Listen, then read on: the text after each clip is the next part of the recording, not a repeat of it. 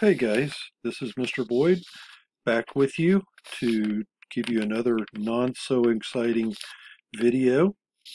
This video is going to cover how do we upload our lesson plans and grades to a shared folder.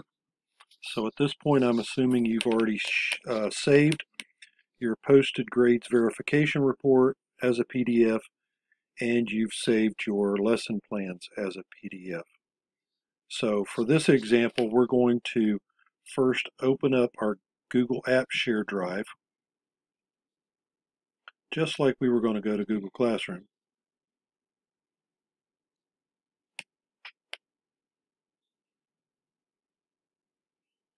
And then over here on the left, you'll notice that you have some shared drives.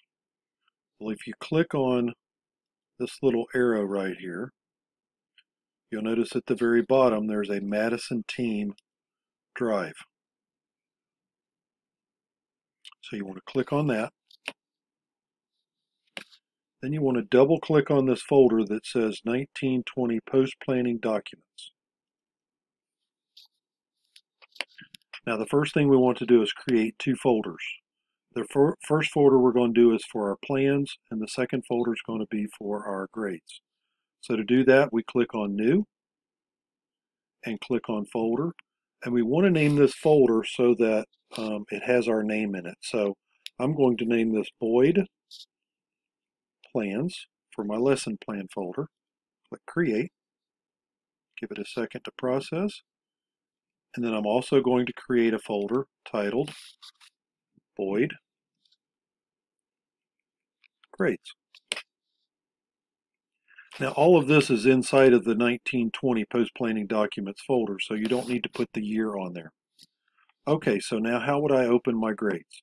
So I want to double click on the folder that says grades, and I'm going to click on New and click on File Upload.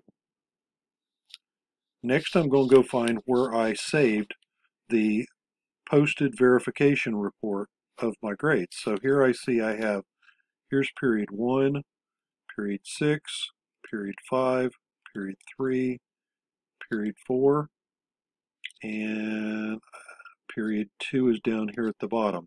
So I want to select each of those and then simply click Open, and Google Drive will upload those folders or those files into this folder.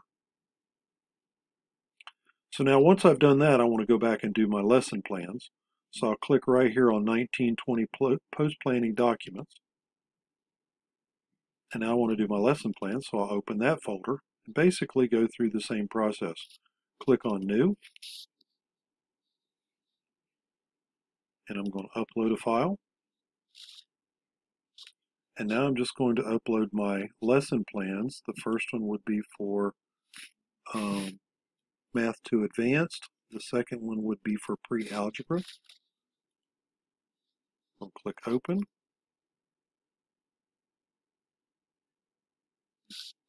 And it's going to save both of those files there. So now one caution in this team drive is that everyone has access to everyone else's stuff. So I would just caution you.